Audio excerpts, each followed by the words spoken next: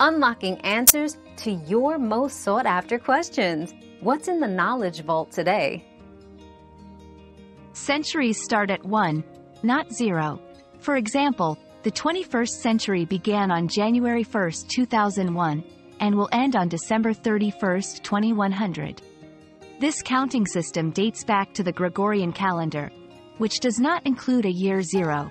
It transitions directly from 1 BC to AD 1. Understanding this concept is crucial for accurately referencing historical periods and planning future milestones.